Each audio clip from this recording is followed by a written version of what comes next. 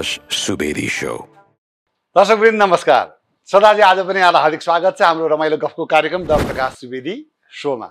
आज हामी एकजना यस्ती स्वर साधिका जसको कण्ठमा साक्षात सरस्वतीले वास गर्नुभएको छ, त्यस्ती साधिकालाई हामी यहाँ प्रस्तुत गर्न गइरहेका छौँ, यहाँहरूसँग साक्षात्कार गराउन गइरहेका छौँ।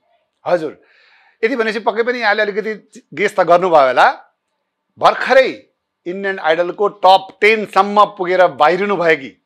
अब त मैले फुलबुट्टा भर्नै पर्दैन। हजुर, आजको हाम्रो पाहुना हुनुहुन्छ गायिका मेनुका पौडेल।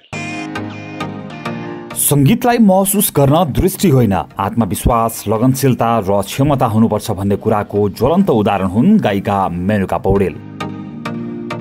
मेनुकाको बाहिरी संसार अन्धकार भए पनि उनको भित्री संसार भने उज्यालो छ। त्यसको एकमात्र कारण हो गीत सङ्गीत। एक प्रकारले भन्ने हो भने उनको जीवनमा ज्योति बनेर आएको छ गीत सङ्गीत। छोटो समयमै साङ्गीतिक आकाशमा उनले चुमेको सफलता जो कोहीका लागि प्रेरणाको स्रोत बनेको छ। नेपाल आइडलको मञ्च हुँदै भारतीय दुई ठूला गायन रियालिटी शो सारेगमप र इन्डियन आइडलमा मेनुकाले जसरी आफ्ना प्रस्तुति दिइन् त्यो आफैमा अद्भुत थियो। तथापि मेनुकाको सर्वाधिक चर्चा भने इन्डियन आइडलमा पुगेपछि भएको हो। इन्डियन आइडलको मञ्चमा उनले प्रस्तुति दिँदा मेनुकालाई साङ्गीतिक साक्षात देवी भन्दै बलिउड सुपरस्टार रणबीर कपुरले प्रशंसा मात्र गरेनन्, उनको पाउ समेत छोएका थिए। इन्डियन आइडलकै निर्णायकले भारतकी नामी गायिका लता मङ्गेशकरसँग समेत उनको तुलना गरेका थिए। जे होस्, मेनुकाले दिएको एकपछि अर्को चमत्कारिक प्रस्तुतिका कारण मेनुकालाई इन्डियन आइडलको उपाधिको हकदारको रूपमा समेत लिन थालिएको थियो। तर मेनुकाको उपाधि जित्ने सपना भने पूरा हुन सकेन। टप 10 मा आएपछि मेनुकाको इन्डियन आइडलको यात्रा टुङ्गिएको छ। तर इन्डियन आइडलबाट बाहिरिँदै गर्दा यो मञ्चले मेनुकालाई धेरै थोक दिएको छ। यही मञ्चमा गुन्जिएको आवाजले मेनुकालाई साउथ चलचित्र सलारमा गीत गाउने अवसर समेत मिल्यो। इन्डियन आइडलको यात्रा टुङ्गिएपछि मेनुका यसै साता नेपाल आइपुगेकी छन्। पूर्वको मेची पुल हुँदै नेपाल आइपुगेकी मेनुकालाई सर्वसाधारणदेखि थुप्रै सङ्घ संस्थाले भव्य स्वागत गरेका थिए। झाँकी र र्याली सहित गाडीमा चढाएर मेनुकालाई झापाको काकडभित्ता र बिर्तामोड नगर परिक्रमा समेत गराइएको थियो। केही दिन गृहनगर धुलाबारीमा बिताएपछि मेनुका गत बिहिबार काठमाडौँमा आइपुगेकी छन्। विक्रम सम्वत 2055 सालमा झापाको हल्दीबारीमा सामान्य परिवारमा जन्मिएकी मेनुका जन्मजात दृष्टिविहीन हुन्। उनका आमा बुवा र 2 बहिनी छन्। सामान्य आर्थिक अवस्थामा हुर्किएकी मेनुकाका बुवा अहिले पनि रोजगारीका लागि मलेसियामा छन्। झापाकै गरामुनि भन्ने ठाउँमा रहेको दुर्गा माध्यमिक विद्यालयको होस्टलमा बसेर अध्ययन गर्ने क्रममा मेनुकालाई सङ्गीतप्रति लगाव सुरु भएको थियो। मेनुकाले गरामुनि स्थित होस्टेलमै बस्दा भारतको अलाहाबादमा रहेको प्रयास सङ्गीत समितिबाट सङ्गीतमा डिप्लोमा समेत गरेकी थिइन्। मेनुकाको स्वरमा केही गीत सार्वजनिक भइसकेका छन्। उनलाई नेपाली चलचित्रमा भने पहिलोपटक पार्श्व गायनको अवसर लिलिबिलीमा मिलेको थियो। जे होस्, आज हामी कुनै सुमधुर स्वरकी धनी गायिका मेनुका पौडेलसँग उनको साङ्गीतिक यात्राका बारेमा रमाइलो गफ गर्ने प्रयास गर्नेछौँ। आउनुहोस्, कोकिल कण्ठी गायिका मेनुका पौडेललाई स्वागत गरौँ।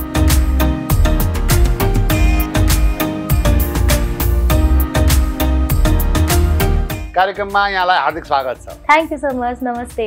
र एकदमै धेरै धेरै बधाई र आगामी दिनका लागि धेरै धेरै शुभकामना पनि। Thank you so much. त्यसो त इन्डियन आइडलको प्लेटफर्ममा त्यो भव्य स्टेजमा धेरै बलिउड स्टारहरूले यहाँको जसरी मुक्त कण्ठले प्रशंसा गरेका छन्, त्यही शब्दहरू सापटी लिएर मैले भन्नुपर्दाखेरि सरस्वतीकी साक्षात प्रतिमूर्ति जसको कण्ठमा सरस्वतीले वास गर्नुभएको छ, त्यस्तो पात्रलाई आज हामीले स्टुडियोमा निम्ताउन पाउँदा हामी गौरवान्वित छौँ। यसर्थ फेरि पनि यहाँलाई आभार व्यक्त गर्दछौँ। धेरै धेरै धन्यवाद आज आइदिनु तपाईँ यहाँ। Thank you so much.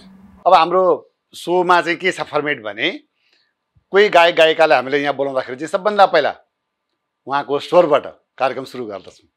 Okay. पन्छीमा डाँफे राम्रो फुलमालाले गुराँस हामीलाई लाग्छ राम्रो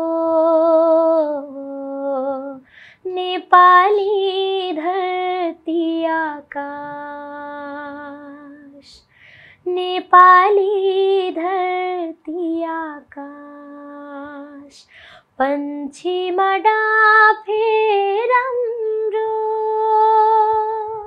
थ्याङ्क यू। अब अलिकति इन्डियन आइडलकै कुराहरूबाट कार्यक्रम सुरु गरौँ। अब टप 10 सम्म पुगेर बाहिरिनु भयो, तर तपाईँका जति पनि गतिविधिहरू हामीले त्यहाँ हेऱ्यौँ, तपाईँका बारेमा जसरी त्यहाँ बलिउड कर्मीहरूले, त्यहाँका जजहरूले, निर्णायकहरूले जसरी मुक्त कण्ठले प्रशंसा गर्नुहुन्थ्यो, त्यो हेर्दाखेरि हामीलाई के लाग्थ्यो भने कन्फर्म यस पार्टीको इन्डियन आइडलको त्यो उपाधि तपाईँले प्राप्त गर्नुहुन्छ। तर दुर्भाग्य टप 10 बाट बाहिरिनु भयो। यसलाई कसरी लिन्छ तपाईँ? यसलाई त म एकदमै नर्मल नै लिन्छु, किनभने इन्डियन आइडलको त्यो प्लेटफर्ममा गएर मेरो इच्छा भनेको चाहिँ अडिसनमै गएर मात्रै भए पनि अलिकति एकचोटि चाहिँ त्यो सोनी टेलिभिजनमा चाहिँ आफ्नो गीत गाउन पाए हुन्थ्यो, इन्डियन आइडलको स्टेजमा माइक पक्रेर त्यो गीत गाउन पाए हुन्थ्यो भन्ने इच्छा थियो। टप 10 त मेरो लागि त धेरै धेरै नै हुन्छ नि, म त मैले जितिसकेँ जस्तो फिल मलाई पनि हुन्छ, किनकि टप 10 भनेको चाहिँ मेरो वास्तवमै 11 चाहिँ एकदमै अनलक्की नम्बर हो कि लक्की नम्बर हो के भनौँ होइन। जहिले पनि कुनै पनि रियालिटी सोमा 11 बाटै अड्किने खालको त्यस्तो खालको थियो, यसपालि 11 कट्यो र एकदमै खुसी छु। मेरो त यसमा भन्न केही पनि छैन, किनभने यो मेरो लागि धेरै नै ठुलो कुरा हो, धेरै नै ठुलो कुरा हो। र मैले त्यो प्लेटफर्म पाएँ। मैले सधैँ भनिराखेको छु कि मैले जुन प्लेटफर्म पाएँ त्यो प्लेटफर्म र मैले जुन खालको त्यहाँनिर एउटा आशीर्वाद पाइरहेको थिएँ सबैजनाबाट, यो बिरलै मात्रै पाइन्छ। त्यो कारणले म धेरै भाग्यमानी छोरी हो। तपाईँ इन्डियन आइडलको त्यो प्लेटफर्ममा आफ्नो प्रस्तुति दिइरहँदा यहाँ नेपालमा चाहिँ के चर्चा हुन्थ्यो भनेदेखि यहाँका निर्णायकहरूलाई, नेपाल आइडलका निर्णायकहरूलाई अलिकति दोष दिएर हिरा नचिन्ने किराहरू समेत लेखेको मैले पाएँ। तपाईँ के भन्नुहुन्छ? नेपाल आइडल चाहिँ मेरो एउटा खुड्किलो हो के।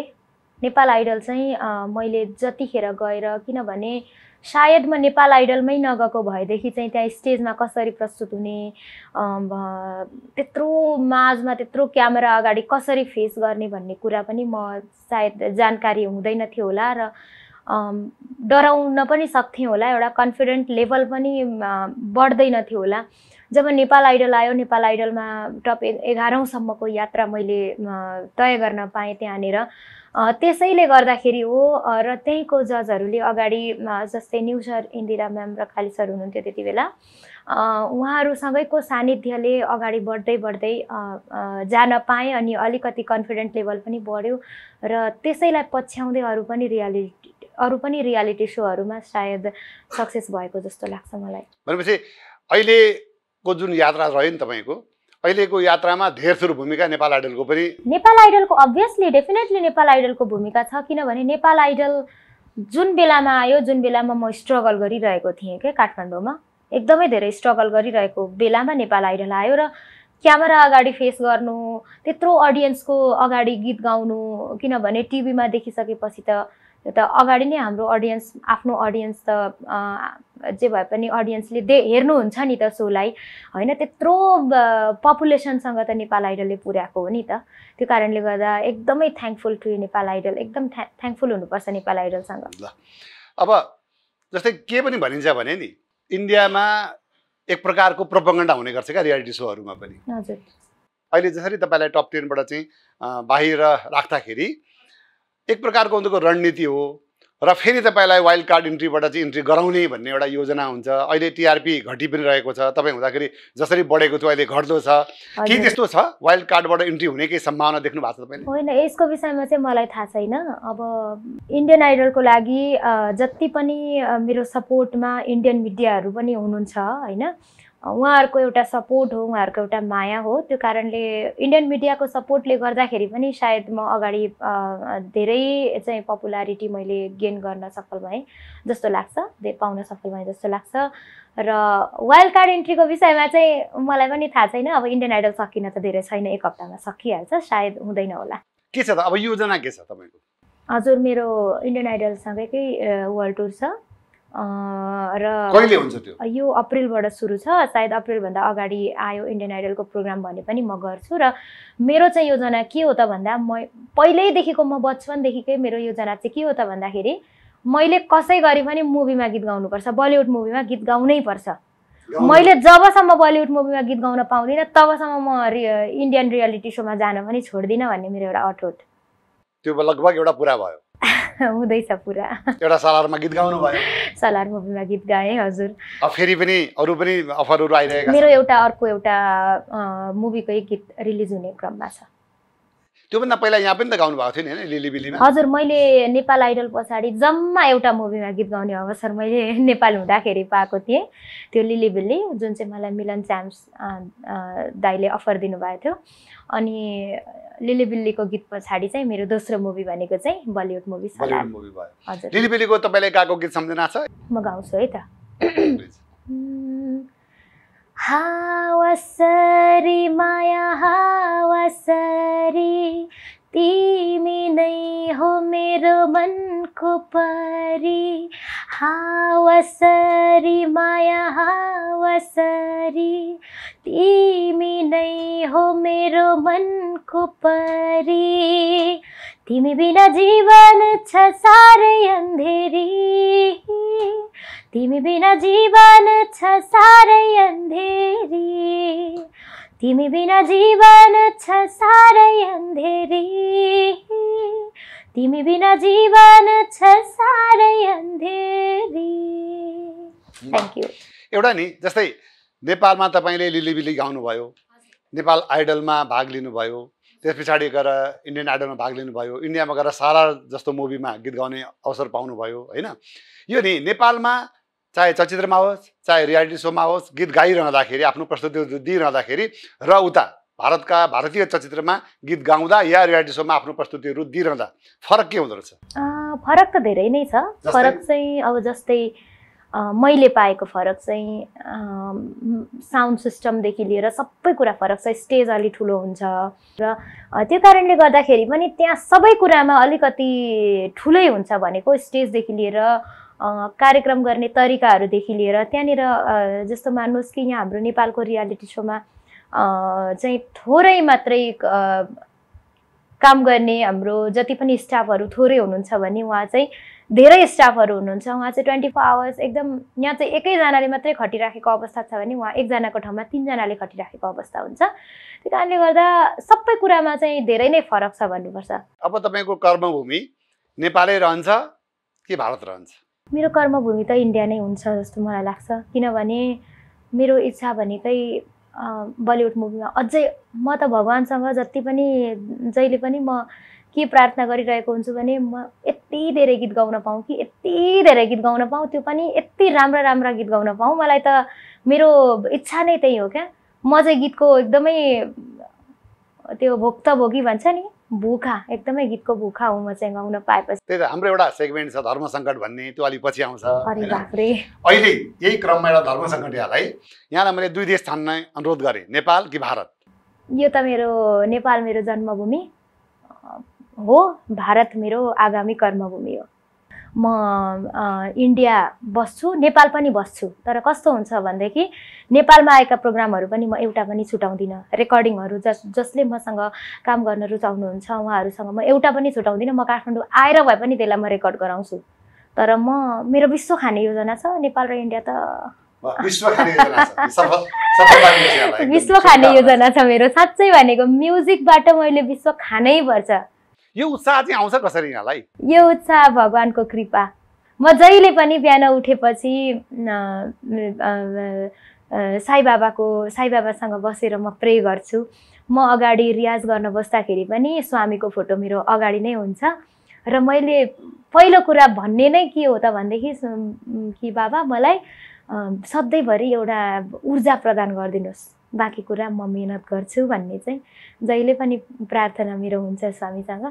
त्यो कारणले गर्दा भगवान साथमा भइसकेपछि र भगवानले हिम्मत दिनुहुन्छ, त्यो हिम्मतलाई मैले स्वीकारेपछि सायद राम्रै हुन्छ जस्तो लाग्छ। अब विश्व खान्छु भन्नुभएको छ, अब इन्डियन आइडलले वर्ल्ड टुरमा लाँदैछ, कुन देशमा योजना छ त्यस्तो? हाम्रो अप्रिल महिनामा एउटा मोरिससमा छ, अप्रिल महिनामै हाम्रो युकेमा पनि छ, अनि मेदेखि 1 महिनाको अवधि अमेरिका छ, अनि त्यस पछाडि साउथ अफ्रिका छ, अनि अरू 2टा कन्ट्रीहरू चाहिँ जुन चाहिँ मैले अलिकति नाम बिर्सेँ मेरो स्केड्युलमा पठाउनु भएको छ, बिस्तारै बिस्तारै आउँछ त्यो। नेपालमा चाहिँ अहिले अब इन्डियन आइडलबाट बाहिरिँदै गर्दा नेपाल आइरहँदाखेरि होइन काठमाडौँ आइरहँदाखेरि चाहिँ यहाँका चलचित्रकर्मीहरूले यहाँका अरू आयोजकहरूले यहाँलाई कतिको खोजिरहनु भएको छ? अहिले नै चाहिँ त्यति साह्रो फोनहरू मलाई आएका छैनन्, सायद उहाँहरूलाई थाहा छैन होला नि त म आइपुगेको। जस्तै मैले तपाईँ काठमाडौँ आएको फोटो जब सार्वजनिक गरेँ फेसबुकमा, हजुर, धेरै कर्मीहरूले मलाई फोन गर्नुभयो। हजुर, र त्यसमध्येमा एकदमै ल मेरो फिल्मको गीत चाहिँ गाउनै पर्छ, तपाईँले सिफारिस गरिदिनु होला, म केही दिनमा काठमाडौँ आउँछु भन्नुभएको छ। ए ओके। हाम्रो विल्सन विक्रम राई हास्य कलाकार, उहाँले त मलाई झापादेखि नै कन्ट्याक्टमा हुनुहुन्छ। उहाँ विल्सन दाजु हाम्रो एकदम दाजु प्यारो दाई, र उहाँसँग चाहिँ मेरो कन्ट्याक्ट भइ नै राखेको छ अहिले। बाँकी हजुरले स्ट्याटस राखिसक्नु भएपछि पत्रकार मिडियाबाट चाहिँ धेरै फोन आयो, सङ्गीतकर्मीबाट चाहिँ कल आएको छैन फ्याक्ट भन्दा। अब अहिले तपाईँलाई कुनै महोत्सवका आयोजकहरूले चाहिँ बोलाउन चाहे भने तपाईँको के रहन्छ डिमान्ड? म जान्छु। जानुहुन्छ? हजुर, उहाँहरूसँग कुरा मिल्यो भने म जान्छु। जस्तै कुरा मिल्यो भनेको केमा? सबै कुरामा। द्रव्यमा कि? मेरो योजना चाहिँ कस्तो हो भनेदेखि म चाहिँ अब मैले पहिल्यैदेखि पनि एउटा डिसिजन के लिएको छु भन्दा यो मैले पनि सुरुवात गर्नुपर्छ, र यहाँनिर धेरै म्युजिकल ब्यान्डहरूले सुरु गरिसक्नु भएको छ, जस्तै कन्दरा ब्यान्ड भयो, अरू पनि नेपथ्यहरू धेरै छ नि त। त्यस्तै मैले पनि म कुनै पनि काहीँ पनि कुनै ठाउँमा पनि गएर मैले गीत गाउनु पर्यो भने म म्युजिकल ट्र्याक युज गर्दिनँ, म लाइभ ब्यान्ड नै लिएर जान्छु। भनेपछि ट्र्याकमा तपाईँ नगाउने कुनै पनि हालतमा काहीँ पनि नगाउने, ब्यान्ड लिएर जाने, ब्यान्डमै गाउने, चाहे त्यो हार्मोनियम र तबला 2टा मात्रै बाजा किन नहोस्, तर म म्युजिक ट्र्याकमा चाहिँ गीत गाउने। आफ्नो ब्यान्ड छ त? मैले ब्यान्ड मेरो चाहिँ कस्तो हुन्छ भन्दा आफ्नो ब्यान्ड नै अहिले नै खोलिहाल्ने योजना चाहिँ छैन मेरो। मैले गरेँ भने अझै 1-2 वर्ष थोरै म स्ट्रगल गर्छु, थोरै त्यसको लागि पनि म वर्कआउट गर्छु, किनभने आफ्नो ब्यान्ड बनाउनको लागि। किनभने मेरो पार्ट अलग अलग छ कि म डिभोसनल म्युजिक भजन पनि गाउँछु, म धार्मिक क्षेत्रमा पनि छु, त्यसै म गजल पनि गाउँछु, अनि भजन पनि गाउँछु, अनि अरू गीतहरू पनि गाउँछु, लाइट म्युजिक पनि गाउँछु, क्लासिकल पनि गाउँछु, अनि हिन्दुस्तानी कर्नाटक सबै मैले सिकिराखेको छु, साउथ इन्डियन म्युजिक पनि सिकिराखेको छु। त्यो कारणले गर्दा म जुन ठाउँमा जान्छु म त्यही ठाउँको म्युजिसियन युज गर्छु, त्यसले गर्दाखेरि मलाई एउटा नयाँ एक्सपिरियन्स हुन्छ। म आफू पनि होमवर्क गर्छु, म्युजिसियनलाई पनि होमवर्क गराउँछु। अब अलिकति तपाईँको दिनचर्याका बारेमा पनि कुरा गरौँ। हजुर, जसरी कसरी हुन्छ क्या तपाईँ कसरी व्यवस्थापन गर्नुहुन्छ आफ्नो यो दिनचर्यालाई चाहिँ? म जस्तो कि बिहान उठ्छु, बिहान उठेपछि म आफ्नो ओमकारम 21 चोटि ओमकारम गर्छु। ओमकारम भनेको ओम, हजुर, ओमकार ध्वनि हामी राइट 21 चोटि ओमकारम गर्छु। त्यस पछाडि साई सुप्रभातम पढ्छु, म सुप्रभातम च्यान्ट गर्छु, अनि म रेगुलर 3टा भजन गाउँछु। त्यस पछाडि चाहिँ म आफ्नो रियाजहरू सुरु गर्छु। 3टा भजन चाहिँ मेरो साई भजन जहिले पनि बिहान उठेपछि म 3टा भजन गाउँछु, र त्यस पछाडि म आफ्नो दिनहरू सुरु गर्छु। हनुमान चालिसा पाठ गर्छु 3टा भजन पछाडि, र म आफ्नो रियाजहरू सुरु गर्छु। रियाज 1-2 घन्टा गर्छु, त्यसपछि तातो पानीहरू पिउँछु।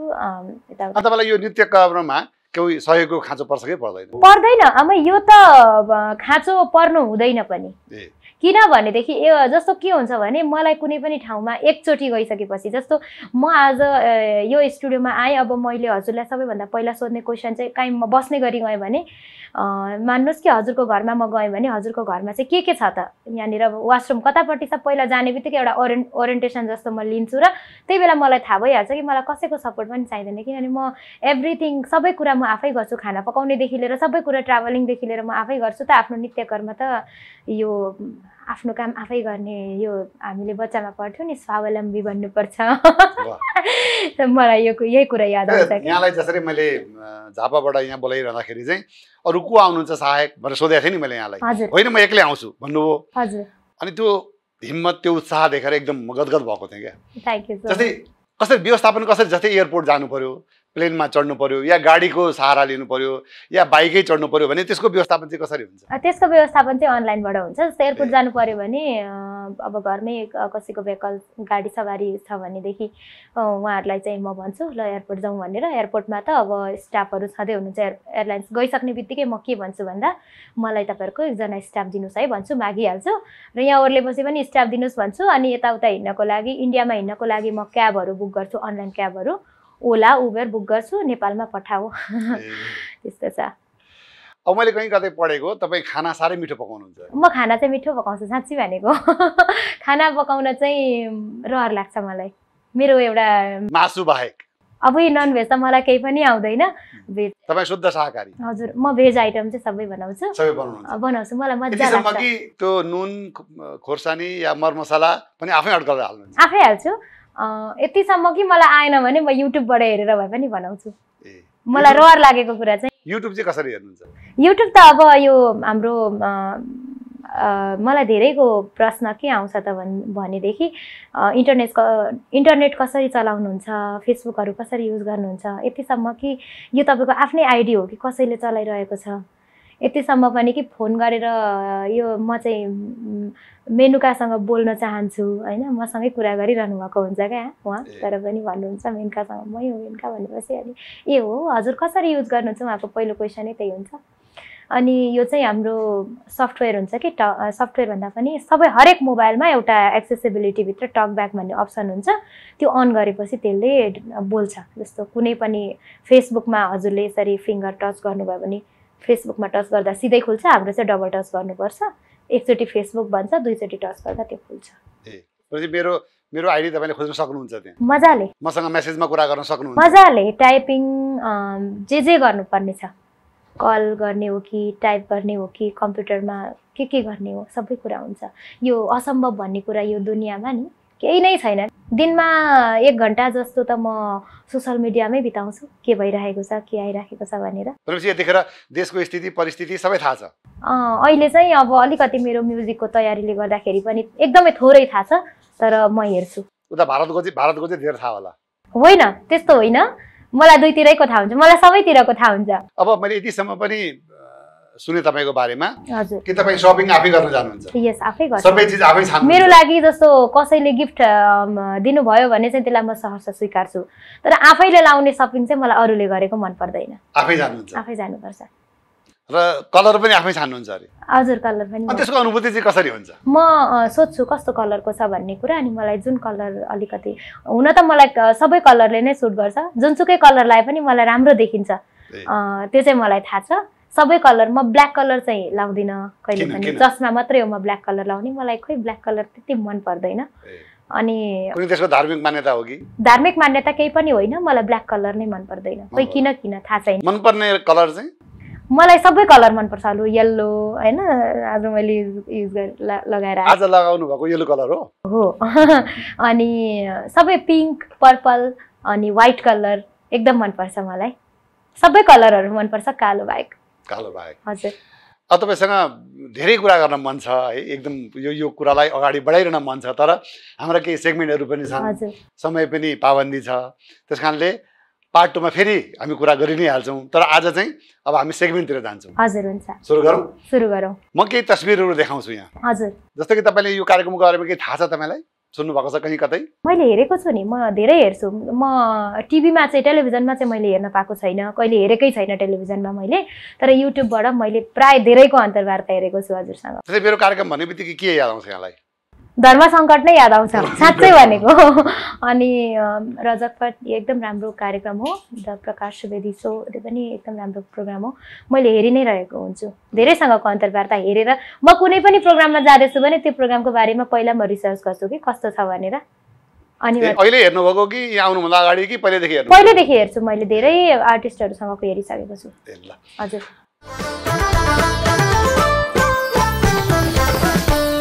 Prakash Subedi Show. अब चाहिँ हामी सिधै सेगमेन्टतिर जान्छौँ एकदम है त।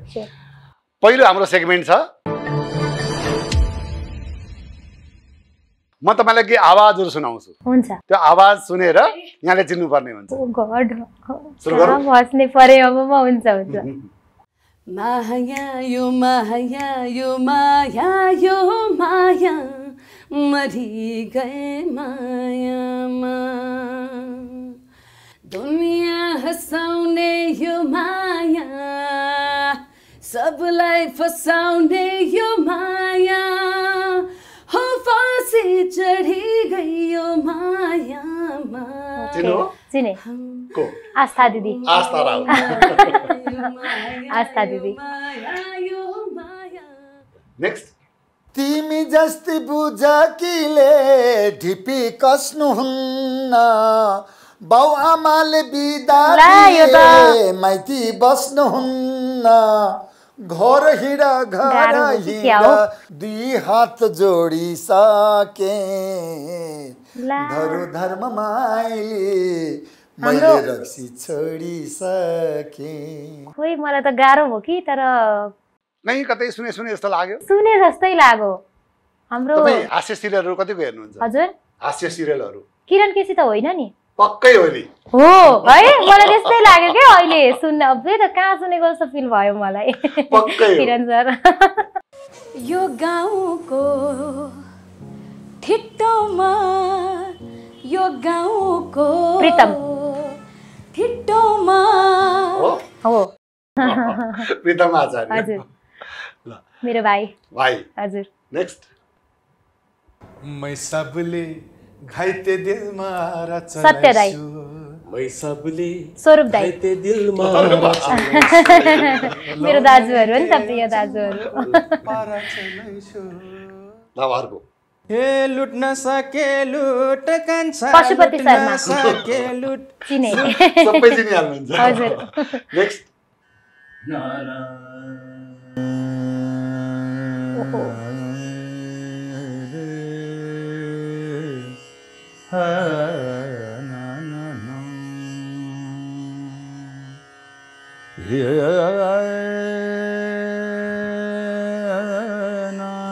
अरे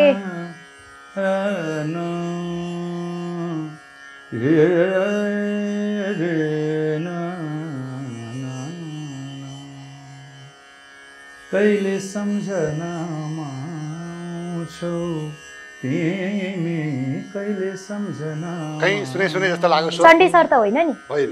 मेरो हर कल्पनामा रमाउँछौ तिमी कहिले सम्झनामा ला यो आवाज त मैले गवादानी छ ए शिवा दाइ तेरिका शिवा दाइ होइन उहाँले आलाप लिँदाखेरि चाहिँ मलाई कहाँ को अरूसँग पनि मिले जस्तो लाग्यो कि मैले गेस्टै गरेको थिएँ।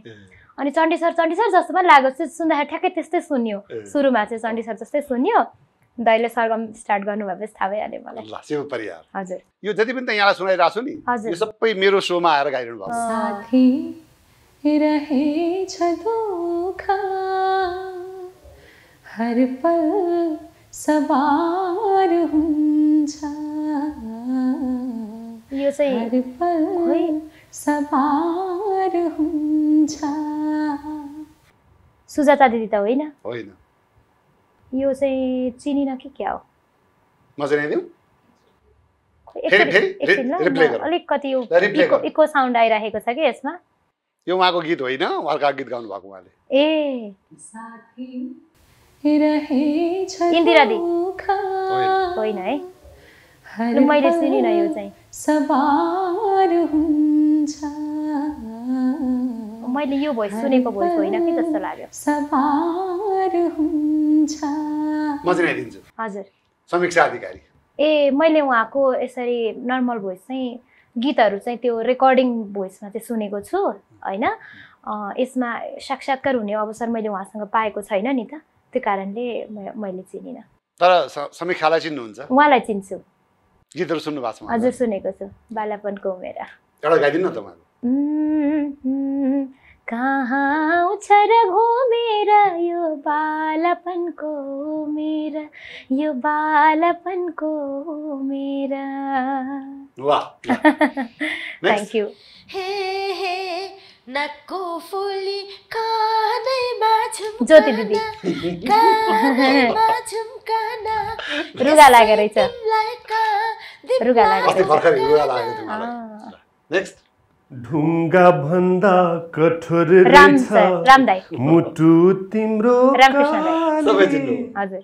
तिमी बाहेक बिताएका दिनहरू मेरो उमेरमा जोड्दिन तिमी बाहेक कटाएका पलहरू मेरो आयुमा गन्दिन किनकि तिमी बिनाको जिन्दगी प्रविशादित्य होइन नि कन्फर्मै हो नि ए प्रविशा अब यो त झन् चिनिदिइहाल्नुहुन्छ सर्वव्यापी स्वर हो खोइ आउँदैछ। हेरौँ त्यो अङ्गालो भरिको माया त्यो प्रमोद दाइ। स्वर्गीय प्रेमको छाया अन्तमा अब हुरुकै भैमा हो हुरुकै भैमा साकेला थानको थान देउता राजेश दाइ। देउता जुराइदेऊ मलाई लौ सबै चिन्नुभयो? हजुर अब हाम्रो अर्को सेगमेन्ट छ सेगमेन्टको नाम हो सुरु गरौँ सुरु गरौँ ल मैले स्क्रिनमा लिलिबिलीका निर्देशक मिलन चाम्सको फोटो राखेको छु उहाँलाई त मेनुका बहिनीलाई चलचित्र नेपाली चलचित्रमा इस्टाब्लिस्ड गराउने मान्छेको रूपमा चिन्छु अरू केही भन्नु छ उहाँको बारेमा उहाँलाई त म धेरै धेरै धन्यवाद दिन्छु किनभने उहाँले नै मलाई अहिले मेरो नेपाली चलचित्रको हिस्ट्रीमै उहाँले सबैभन्दा पहिलो चान्स कसले दिएको थियो त भन्दा मिलन दाइ हुनुहुन्थ्यो जहाँसम्म लाग्छ मिलन दाइसँग धेरै कामहरू गर्न बाँकी छन् हजुर यतिखेर उहाँको नयाँ चलचित्र गोर्खा वरियर एकदमै शुभकामना व्यक्त गर्न चाहन्छु जसरी लिलिबिली चलचित्र एकदमै राम्रो भएको थियो र उहाँले गरेका हरेक चलचित्रहरू धेरै राम्रो भएको थियो त्योभन्दा 4 गुणा सफल भएर जाओस् मैले स्क्रिनमा खिल प्रसाद शिवाकोटीजीको तस्बिर देखाएको छु के भन्नुहुन्छ उहाँ चाहिँ मेरो गुरु हुनुहुन्छ म श्री दुर्गा उच्च माध्यमिक विद्यालयमा गइसकेपछि हरेक मसँगै मेरो सिनियर जुनियर जति पनि दृष्टिबिन दादा दिदीहरूलाई चाहिँ गाइड गर्ने सुरुमा उहाँहरूले नै हो खिल प्रसाद शिवाकोटी सर सुरुका दिनमा डोराउने व्यक्तिका रूपमा पनि लिँदा हुन्छ उहाँलाई हुन्छ स्क्रिनमा तपाईँ र उहाँको दुईजनाको फोटो छ फोटो चाहिँ सीता वरियरको ए उहाँ त मेरो इन्डियामा मैले भन्ने गरेको छु कि मेरो कोही चाहिँ राइट ह्यान्ड र लेफ्ट ह्यान्ड हुनुहुन्छ इन्डियामा त्यो मध्ये मेरो दुईटा हात मध्येको एउटा हात हो सीता आन्टी कताको दायाँ कि बायाँ त जुनसुकै भए पनि दुईटा हात मध्ये एउटा हात चाहिँ सीता आन्टी हो जसले चाहिँ मलाई हाम्रो स्वामी साई बाबाले चिनाउनु भएको उहाँसँग चाहिँ सत्य साई सेवा अर्गनाइजेसनबाट हो नि त हामी साई अर्गनाइजेसनबाट चिनाएर उहाँले नै इन्डियन आइडलमा मा पनि धेरै ठुलो सपोर्ट उहाँको छ उहाँ मेरो फ्यामिली हो उहाँ मेरो परिवारको सदस्य हुनुहुन्छ हजुर मुम्बईमा हुनुहुन्छ उहाँ मलयालम हो अनि उहाँको घर चाहिँ केरला छ तर उहाँ मुम्बईमै बस्नुहुन्छ र म मुम्बई जाँदाखेरि उहाँकैमा बस्ने हो र मेरो परिवारको मान्छे हो आन्टी हो मेरो त्यही त तपाईँले अघि भन्नुभयो नि कि म अब धेरै समय चाहिँ मुम्बईमा बिताउँछु भारतमै कर्मभूमि मेरो भारत हुन्छ भन्नुभयो मुम्बईमा गएर बस्ने ठाउँ नै उहाँको घर हो हजुर उहाँकोमा हो म पहिला इन्डियन आइडलमा पनि उहाँले नै लिएर जानुभएको हो मलाई उहाँले नै सपोर्ट गर्नुभएको हो मेरो इन्डियामा त्यस्तो 1-2 जना व्यक्तित्वहरू हुनुहुन्छ जो सत्य साई मेरो त भन्ने हो भने सत्य साई सेवा अर्गनाइजेसन सत्य साई सेवा अर्गनाइजेसन साई बाबासँग रिलेटेड हैन शिरडी बाबाको अवतार हुनुहुन्छ साई बाबासँग रिलेटेड जति पनि फ्यामिली हुनुहुन्छ उहाँहरू मेरो एकदमै दुईवटा हातहरू मध्ये एउटा हात हो कि हजुर स्क्रिनमा तपाईँ र अभिनेत्री गौरी मल्लको तस्बिर छ उहाँ चाहिँ हामीले सारेगामा पहिले चाम्समा बच्चाहरूको शो गर्दाखेरि त्यति बेला म जुरी थिएँ उहाँ गेस्ट जज भएर आउनु भएको थियो त्यही मौकामा यसो क्लिक्क पारिहालेको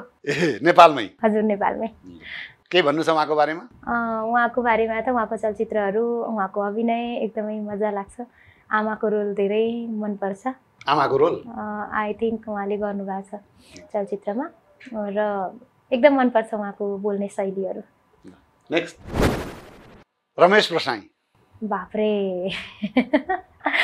रमेश दादा हाम्रो एकदमै प्रष्ट वक्ता हजुर नेक्स्ट मैले स्क्रिनमा प्रसिद्ध भजन गायक भन्छन् क्यारा मलाई हजुर राजु अधिकारीजीको तस्बिर देखाएको छु राजु अधिकारी दाइको तस्बिर देखाउनु भयो हजुरले मलाई यो चाहिँ मैले भन्नुपर्छ धर्मदर्शन फाउन्डेसनको एउटा मेम्बर हो म पनि मैले नेपाली भजन क्षेत्रमा सबैभन्दा अडियन्सले चाहिँ सायद चिनेको मलाई सायद धर्मदर्शन परिवारबाट जस्तो लाग्छ। कुबेर सुवेदी गुरु मेरो आदरणीय दाई गुरु जे भनौँ मैले मान्नुपर्ने मेरो व्यक्ति र त्यो टिममा हामी 4-5 जना छौँ। रङ्गनाथ खनाल दाजु हुनुहुन्छ, राजु अधिकारी दाई गायक हुनुहुन्छ, उहाँ मेरो दाजुहरू हो, सबै मेरो दाजुहरू हो। धर्मदर्शन फाउन्डेसनको जति पनि मेरो आफ्नो एउटा परिवार हो। हजुर, र म यति पनि भन्न चाहन्छु र धेरै जस्तो भजन गाएको र रियालिटी सोमा जानुभन्दा अगाडि भजन गाउँदै रहेछ नै भनेर नेपाली अडियन्सले थाहा पाउनु भएको माध्यम पनि धर्मदर्शन युट्युब च्यानल हो र धर्मदर्शन पनि मेरो एउटा परिवारको हिस्सा। अब यतिका तपाईँले भजनका कुरा गरिरहँदाखेरि दर्शकहरूले पक्कै एउटा भजन गाइदिए हुन्थ्यो भन्नुहुन्छ होला नि त। गिरिधारी लाल श्याम गोपाल, गिरिधारी लाल श्याम गोपाल, नटवर लाल मदन गोपाल, नटवर लाल मदन गोपाल प्लस एउटा जोडिहाल्छु ल। मेरो एउटा चर्चित भजन छ, यो त मैले गाएँ। मेरो एउटा चाहिँ मैले मेरो एउटा इन्डियामा भजनको करियर सुरु गरेको सत्यसाई मिडिया सेन्टरबाट हो होइन। इन्डियन आइडलमा जानुभन्दा अगाडिको पपुलारिटी पुटपर्तीबाट मैले सुरु गरेको हुँ र त्यहाँ एउटा मेरो भजन आएको थियो कि महादेव महेश्वर साई नारायण। त्यो वर्ल्ड वाइज नै सबैले हेर्नु भएको छ र यो भजन जतिले मलाई देख्नुहुन्छ यो भजनबाट चिन्नुहुन्छ र यो भजन चाहिँ मैले गाउनै पर्छ जस्तो लाग्छ मलाई। स्वामीको लागि अर्पण गर्छु। महादेव महेश्वर साई नारायण, नटनागरा दुख भंजना साई नारायण, महादेवा महेश्वर साई नारायण। वाह, थ्याङ्क यू। अब स्क्रिनमा चाहिँ देखेर जुन दृश्यले चाहिँ नेपाल पनि हल्लिएको थियो, तपाईँले गाइसकेपछि त्यहाँ अतिथि जज बनेर आउनुभएका प्रसिद्ध भारतीय अभिनेता रणवीर कपुरले चाहिँ तपाईँको पाउ छोएर तपाईँलाई अङ्कमाल गरेको दृश्य यहाँ देखाइरहेको छौँ हामी। के भन्नुहुन्छ रणवीर कपुरलाई? म त यो कस्तो अकमक के भनौँ भयो मलाई। वास्तवमा यसको कहानी म हजुरलाई सुनाउँछु है। जतिखेर उहाँ आउनुभयो अनि उहाँ मसँग भेट्नुभयो नि त, अनि उहाँले जुन यो पाउ छोएको सन्दर्भ छ यो चाहिँ मलाई थाहा पनि थिएन कि उहाँले यसरी टच गर्नुभएछ भनेर। मलाई थाहा पनि थिएन, पछि उहाँ यसरी उठिसकेपछि मात्रै ला म त के गरौँ भयो कि मलाई त थाहा पनि थिएन। एकदमै खुसी लाग्छ। मेरो मात्रै होइन संसारकै मनमुटुमा बस्न सफल रणवीर कपुर एकदमै धेरै मलाई चाहिँ खुसी लाग्यो। उहाँ यति हम्बल मान्छे, यति धेरै हम्बल मान्छे, अनि उहाँले जुन तरिकाले मलाई आशीर्वाद उहाँले प्रदान गर्नुभएको छ एकदमै धेरै धेरै आभारी। थ्याङ्क यू सो मच भन्न चाहन्छु। त्यो दिन नि तपाईँलाई उहाँले एउटा चस्मा पनि उपहार दिनुभएको थियो। हजुर, छ नि उहाँसँग चस्मा। कस्तो चस्मा हो त्यो? त्यो प्राडा कम्पनीको चस्मा हो, एकदमै राम्रो चस्मा छ त्यो। आज लाएर आउनु भएन सर? आज मैले लाइन, त्यो चस्माको धेरै माया लाग्छ कि मलाई त्यही भएर। यो चस्माको कुरा आइरहँदाखेरि नि एउटा कुरा गरिहालौँ यहाँलाई, अनि फेरि अर्को सेगमेन्टमा जान्छौँ हामी। इन्डियन आइडलमा तपाईँले प्रस्तुति दिइरहँदा के पनि हामीले देख्यौँ भनेदेखि तपाईँको आँखाको कहीँ कतै गएर उपचार गरेको, चेक जाँच गरेको, र उहाँ डक्टरले के भन्नुभएको थियो भने अब हामी उहाँलाई चाहिँ सामान्यको मान्छे देख्न सक्ने, चिन्न सक्ने र बिना सहारा हिँड्न सक्ने हामी बनाउँछौँ भन्ने त्यस्तो समाचारहरू आए। के हो यो कुरा? यो कुरा चाहिँ के हो त भन्दा त्यो एउटा चस्मामा चाहिँ यहाँनिर यो जुन पार्टो छ यसमा चाहिँ सीसी क्यामेरा जडान गरिएको छ। सीसी क्यामेरा जोडिएको छ त्यसमा एउटा। यही चस्मा हो? यो चस्मा होइन, यो चस्मामा चाहिँ यो चस्माको यो साइडमा चाहिँ क्यामेरा जोडिएको छ, अनि त्यो चाहिँ मोबाइलमा यसरी कनेक्ट गर्नुपर्छ। अनि मोबाइलमा त्यो डिभाइसमा कनेक्ट गरिसकेपछि चस्माको यतापट्टि क्यामेरा अगाडिपट्टिको क्यामेराले अगाडिपट्टिका कुराहरूलाई क्याप्चर गर्छ र मोबाइलबाट त्यो साउन्ड दिने हो र बुकहरू पढ्नको लागि चाहिँ एकदम राम्रो लाग्यो मलाई यसरी क्यामेराको अगाडि किताब यसरी अडाएपछि चाहिँ त्यसले पहिला स्क्यान गर्छ र मोबाइलले साउन्ड दिने हो एकदम युजफुल छ त्यो तपाईले लाउनु भयो प्रयोग गर्नुभयो मसँगै छ त्यो चस्मा मैले प्रयोग गरेर हेरेको छु अहिले चाहिँ अब त्यसमा त्यति साह्रो युज टु म भइसकेको छैन तर त्यो चस्मा जहाँसम्म लाग्छ एकदम युजफुल हुन्छ पहिलोचोटि लाएर जब बाहिर निस्किनु भयो नि धेरै सहयोग भयो त्यसले बाहिर चाहिँ म निस्किन त्यति साह्रो निस्किन यताउता वक गर्दाखेरि चाहिँ अगाडि भएको सामानहरू उसले जानकारी गराउँछ जस्तो 4-5 स्टेप्स हिँडिसके पछाडि त्यहाँनिर अब्स्टेकलहरू छ त्यो उसले साउन्ड दिन्छ कि मोबाइलले वकिङ मोडमा राखेपछि अनि फेस स्टोर भन्ने एउटा अप्सन छ त्यो फेस स्टोरमा चाहिँ मैले हजुरको त्यहाँ फोटो खिच्छ त्यो क्यामेराले र हजुरको नाम सेभ भइसकेपछि हजुर मेरो अगाडि आउनुभयो भने प्रकाश Subedi is in front of you भनेर उसले त्यसरी जानकारी गराउँछ अनि रिडिङ मोड भन्ने छ रिडिङ मोडमा राख्दाखेरि चाहिँ उसले बुकहरू पढ्छ अनि वकिङ मोडमा राख्दाखेरि चाहिँ उसले हिँड्नको लागि डाइरेक्सन दिन्छ त्यो कतिको खर्चालु हुँदो रहेछ त्यो मलाई जहाँसम्म लाग्छ इन्डियन 50-60,000 पर्छ होला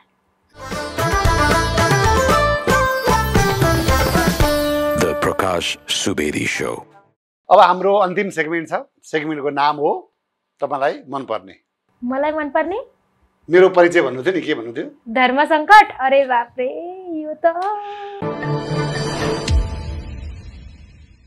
मेरो लागि क्विट गराइदिनु भए पनि हुन्थ्यो नि ठीक छ तपाईलाई यसमा के सुविधा छ भने आज तपाई व्याख्या गर्न सक्नुहुन्छ ओके थ्यांक यू सुरु गरौँ ल सुरुमै तपाईको गीत संगीत क्षेत्रका लागि दुई सारथीहरू गीतकार सुभाष चन्द्र ढुङ्गेल कि संगीतकार हरि लम्सा दुई जनै अब म त एकजनालाई पनि क्विट गर्न सक्दिन यो त किनभने म व्याख्या गर्छु है यसमा चाहिँ थोरै बोल्छु म काठमाडौँ आइसके पछाडि मैले सायद कोही लिरिक्स गीतकारहरूलाई फोन गरेँ होला कसैलाई म नाम लिन्न मैले अनि उहाँहरूलाई के भनेको थिएँ भन्दा मलाई रेडियो नेपालमा गीत गाउनको लागि गीत चाहिएको छ भन्दाखेरि उहाँहरूले हामीले त्यसरी कम्पिटिसनमा गीत दिने गरेको छैन भनेर म बिचरा नयाँ बच्चालाई त्यसो भन्नुभएको थियो उहाँले र सुभाष चन्द्र सर र हरि सर यस्तो मान्छे हो कि जसलाई चाहिँ मैले एउटा फोनमा एकल उहाँलाई त म ब्लाइन्ड हो भन्ने पनि दुईजनालाई पनि थाहा नै थिएन साँच्चै भनेको मैले उहाँहरूलाई कुनै दिन प्रश्न सन्दर्भ आयो भने हजुरले यहाँ ल्याउनु भयो भने प्रश्न गरेर उहाँलाई सोध्न सक्नुहुन्छ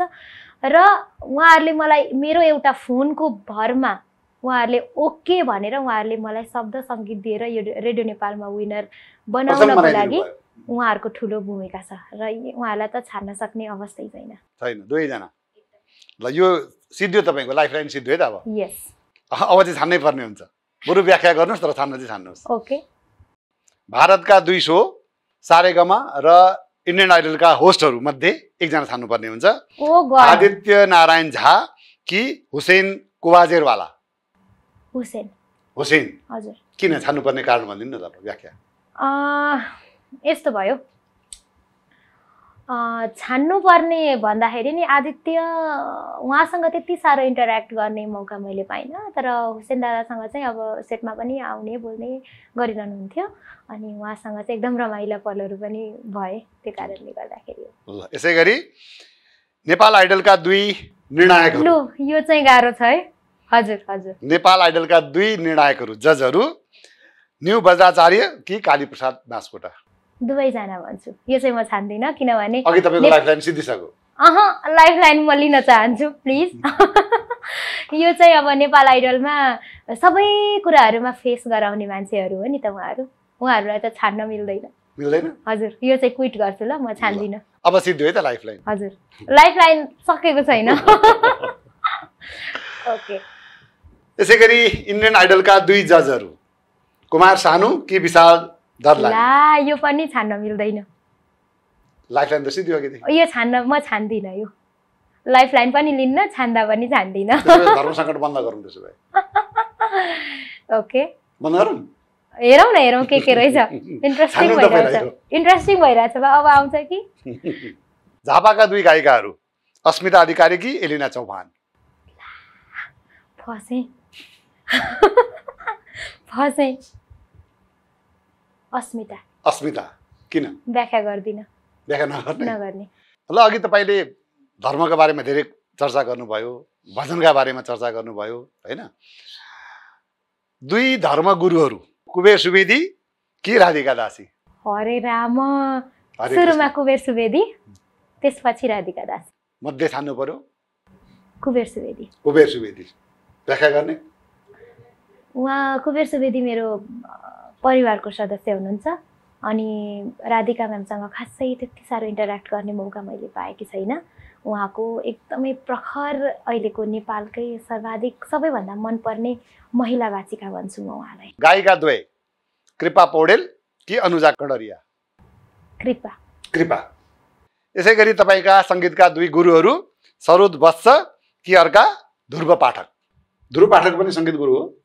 मेरो एकछिन ल यो कुरालाई चाहिँ नि म सच्याउँछु ल, यो धर्म सङ्कटमा म सच्याउँछु। मेरो सङ्गीतको म्युजिक टिचर चाहिँ खासमा अनिल फागो हो है। अनिल फागो हुनुहुन्छ। सरोज दाई पनि मेरो दाई नै हो, उहाँसँग पनि म सहकार्य गरि नै रहेको हुन्छु। दुर्गा उच्च माध्यमिक विद्यालयमा चाहिँ सुरुमा मलाई म्युजिक सिकाउने चाहिँ मेरो अनिल फागो, जोसँग मैले इलाहाबाद कोर्सबाटै 4th डिप्लोमा लेभल सकेको छु। अनिल फागो हुनुहुन्छ म्युजिकको टिचर। अब अहिले यहाँ छान्नु पर्दाखेरि चाहिँ ला ध्रुव पाठक कि सरोज वत्स? ला क्विट गर्छु। क्विट गर्ने? हजुर। ल नेपाल आइडल कि Indian idol? Indian idol. Indian idol. हजुर। व्याख्या गर्ने? नेपाल आइडलले मलाई इन्डियन आइडलमा जानको लागि प्रेरणा दियो।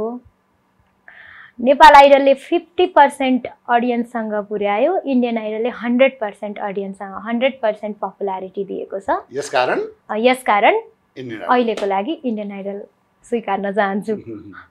काठमाडौँ महानगरपालिकाका मेयर भालेन शाह कि तपाईँको क्षेत्रका मेयर रविन्द्र लिङ्गदेन?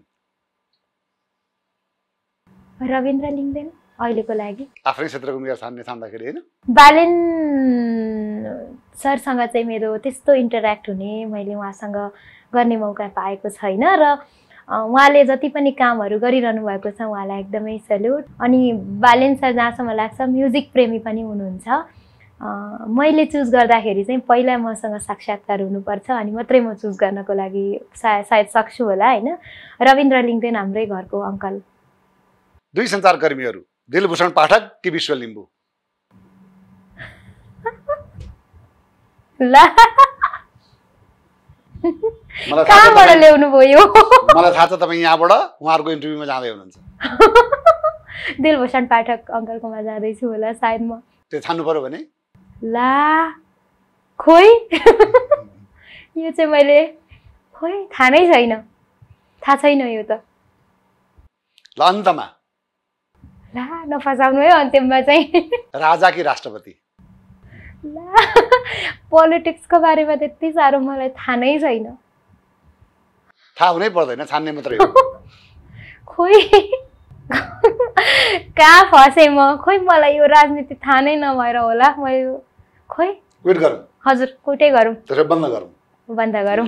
सक्यो नि त अब? सक्यो, सर्वसँग सक्यो। अब अन्तमा अब चाहिँ एउटा जनचेतनाका लागि एउटा प्रश्न छ।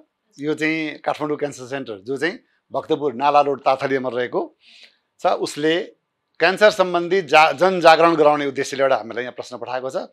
यो सही उत्तर दिनु हो भनेदेखि पुरस्कारहरू पनि छ। हजुर है त? ओके सुरु गरौँ? सुरु गरौँ। यी मध्ये कुन क्यान्सर विषादीको अत्यधिक प्रयोगले हुन्छ?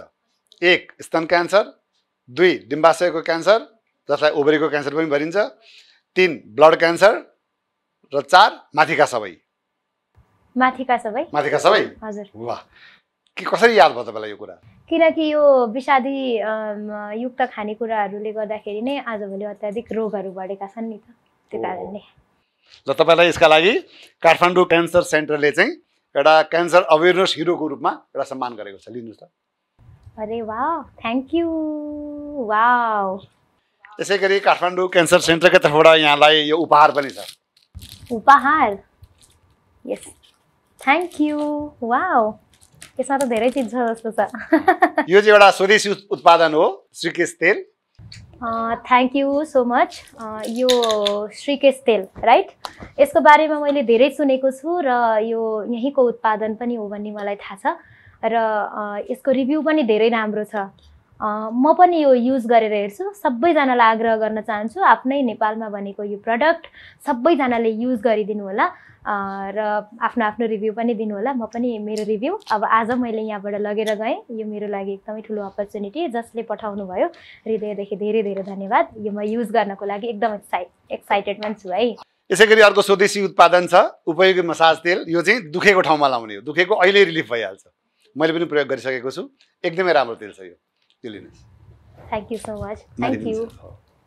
ओके, यो चाहिँ स्मार्ट हेल्थ मार्ट आजदेखि खोलेको हो। यो चाहिँ पेप्सी कोलाको हिमालय टोलको ठ्याक्कै अगाडिपट्टि छ, गेटको अगाडिपट्टि, र शान्तिनगरमा चाँडै शाखा खोल्दैछ। धेरैवटा प्रोडक्टहरू छन् स्मार्ट हेल्थ मार्टको तर्फबाट यहाँलाई। Thank you so much. Thank you जसले यो गिफ्टहरू पठाइरहनु भएको छ भनिरहेको छु, एकदमै धेरै धेरै धन्यवाद। यो बिल्कुल म युज गरेर हेर्छु र यसको रिभ्यू पनि पाउनुहुन्छ है हजुरहरूले। अब जाँदा जाँदै त्यसो त धेरै कुरा गर्न अझै बाँकी थियो, हामी पार्ट 2 मा कुरा गर्छौँ नै, तथापि यो एउटा कुरा गर्न पाए हुन्थ्यो, यसले सोधेको भए हुन्थ्यो भन्ने कुनै त्यस्तो छ भने आफ्नो बनाइराख्न सक्नुहुन्छ, प्लेटफर्म तपाईँको। इन्डियन आइडलको यात्रामा जतिले पनि मलाई सपोर्ट गर्नुभएको छ, इन्डियन कोचहरू, जजेसहरू, अनि त्यस्तै गरेर मलाई भोट गर्नुभएको छ, धेरै इन्डियामा बस्नुहुने नेपाली लगायत इन्डियन कम्युनिटीमा रहनुभएको सबैजनालाई धेरै धेरै धन्यवाद।